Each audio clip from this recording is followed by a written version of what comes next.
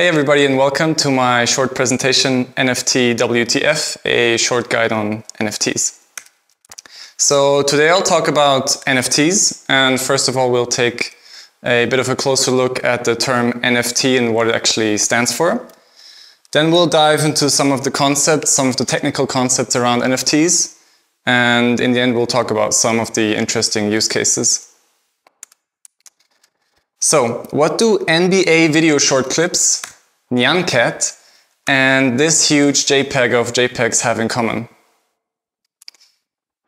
They have all sold for millions of US dollars as NFTs. So, what are NFTs and how do they work? I will try to explain that over the next couple of minutes. NFT stands for non-fungible token. Easy, right? I'm sure all of you know what that means. Well, no, at least when I first heard that term, I had no idea what it meant. And so let's take a closer look, especially at the word fungible. And it turns out it's a term from economics, and we will just take that and replace it with interchangeable. So we have non-interchangeable token. And I'll try to illustrate this a bit further with the help of an example. So a couple of years ago, my son was born, and I went to the store and I bought a teddy bear. And in the store there were 20 of the same teddy bears. I didn't care which one specifically I took, so one was just like the other. They were fungible. And now, 4 years later, my son, you can see him here, he has played a lot with his teddy bear. The teddy bear has gotten some wear and tear, and it has gotten unique. It has gotten non-fungible and unlike all the other teddy bears in the store. So, to give you an example that's a bit closer to the crypto world, one Bitcoin is fungible. It doesn't matter whether you own this specific Bitcoin or another Bitcoin, it's all the same. This is not the case for NFTs. And also something like the Mona Lisa, non-fungible, non-interchangeable. So, we've got the first two letters covered, NF, I hope that's clear. And so what does the T stand for? It stands for token, but what exactly does it mean in this context? So to explain this, I'll have to dive into some of the technical concepts that surround NFTs. So a token exists on a blockchain, and in its core, a blockchain is just a public list of all transactions that have happened with tokens. And by doing this, it keeps track of who owns how many tokens. And tokens can be any cryptocurrency, Bitcoin or Ethereum, and those are fungible ones. Or it can also be an NFT, and those are the non-fungible tokens. So you might think, okay, why do I need a fancy blockchain to keep track of my transactions? My bank does that every day, or I can do it in an Excel spreadsheet, right? Well, no. The core value of a blockchain is that it is decentralized. The history is immutable, so nobody can change it after the fact. And by doing that, it becomes trustless. You do not have to trust a central authority like a bank or a government to do your accounting correctly. And this is also where a lot of the value of NFTs and cryptocurrencies essentially come from. So, another concept regarding blockchains is the smart contract. A smart contract is a public script which lives on the blockchain, and it just consists of a bunch of methods that users and other smart contracts can interact with to either read state from the blockchain or to manipulate state. For instance, if you do a transaction, you manipulate the state if you transfer tokens from owner A to owner B. And an interesting fact about smart contracts is that the code is immutable once you deploy it to the blockchain. So that means you have to get the code right the first time. So good luck with that. And regarding the blockchain and NFTs and smart contracts, for Ethereum, there's a token standard. It's called the ERC 721 token standard. And it's just a set of agreed upon methods that a smart contract has to have to qualify as a NFT smart contract.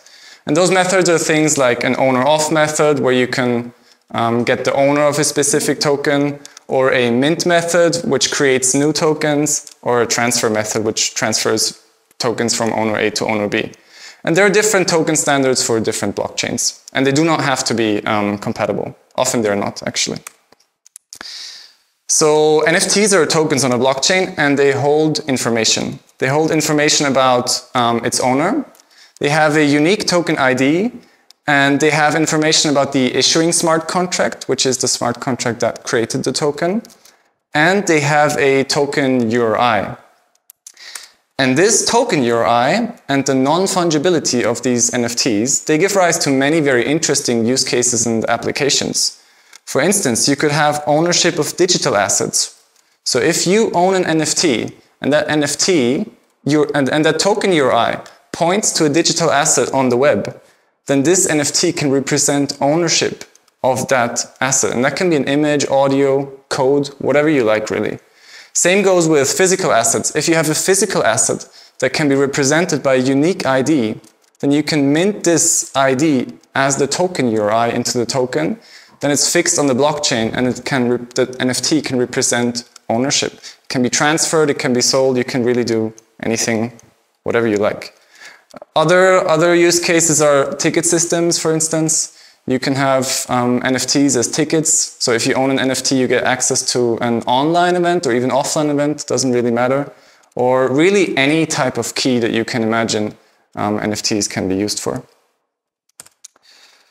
Okay, so because at Beyond Mars Art we work on an art marketplace and it's closely related to digital asset ownership, I want to take a bit of a closer look at that topic. So as I explained, NFTs hold a URI to a digital asset. However, there's a problem. If this URI is a regular URL, the actual content behind this URL can easily be replaced by the server admin. So for instance, you have a URL that goes mywebsite.com/cat.jpg. However, at some point in the future, this might be replaced with a very different cat, an excavator. And this is not what you want with NFTs. You want to have it immutable, and you always want your NFT to point to the exact same thing that it initially did. And there's a solution for that. It's called IPFS, aka the permanent web. Oh my god, another one of those acronyms, NFT, IPFS. No, just stick with me here for a second. So IPFS stands for Interplanetary File System, and it is a content addressed peer-to-peer storage network. And what exactly does that mean, content addressed? The IPFS URI contains a hash of the content of a file. And as you might know, a hash is always exactly the same with the same input. So you cannot have a different URI for the exact same image, or you cannot have the same URI for different files. And so this guarantees that the NFT really always points to the exact same digital asset. And yeah, no more confusing cats for excavators. That's a bonus. Okay, so in summary, NFTs are unique, they're non-fungible, they are decentralized, and they can hold a token URI, which can point to digital assets, physical assets, really anything you like. And by this non-fungibility and this token URI, there arise many very interesting use cases. And yeah, I hope that you will agree. And thank you for your attention. And if you'd like to talk about this topic a bit further, you can hit me up at this email. And thanks.